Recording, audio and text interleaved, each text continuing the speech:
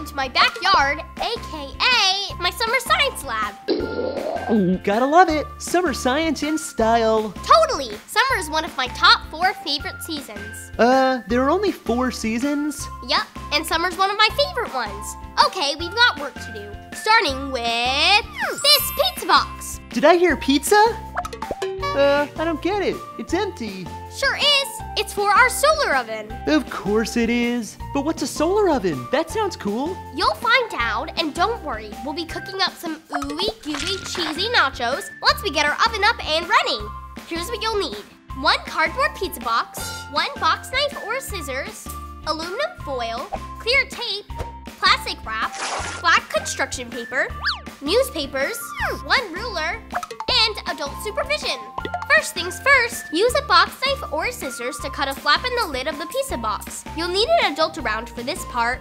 Mom, help please! What you making, Nikki? A solar oven, so we can make nachos and cheese using the sun's rays. A solar oven? Dad'll be happy if it cuts down on the electric bill. Save me some of those sunny nachos. I really want to see how it works. Oh, we will. Thanks, Mom. When you're cutting, be sure to leave about an inch of space between the flap and the edges of the lid.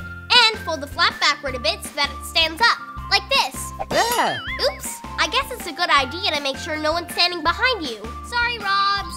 I'm okay. Next up, cover the inside of the flap with aluminum foil. This will help reflect rays from the sun into the box. Tape the foil to the back of the flap so it stays in place. Then grab your plastic wrap and tear off a big piece, like this. I'm stuck. Help. Need a hand? Yes, please. Whew, just when I thought summer science would be easy. Sorry, Robbie. Hehe. On the bright side, you can show us how to make this pizza box airtight, eh? Now open the lid, cover the underside with plastic wrap, and tape it down. Perfecto! 2 layers of plastic wrap covering the entire underside of the box cover. This will make sure our oven is airtight so that all of the heat that comes in stays in. Next up, line the entire bottom of the pizza box with your black construction paper. You see, the color black absorbs heat. And you'll need that heat to cook the nachos and cheese that will get put right on top of the black paper. Hey Nikki, I have an important science question for you. Which is faster, heat or cold? Heat, because you can catch a cold.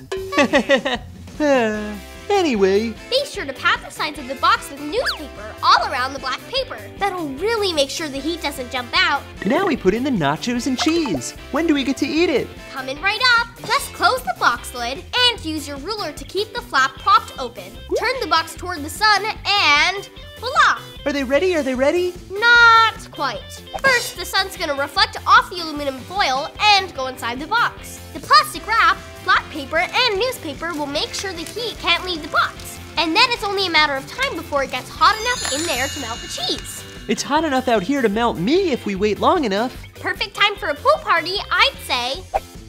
Race it there! Bonsai! Whoever said the cheese needs to be totally melted? These nachos are delicious. Robbie! Wow, I was hungry. Remember, you can cook lots of things in a solar oven, like fondue and baked potatoes and even s'mores. It really works. I love summer. Comment below to tell us about your solar oven creations. And like and subscribe for more science right here on The Nikki Show.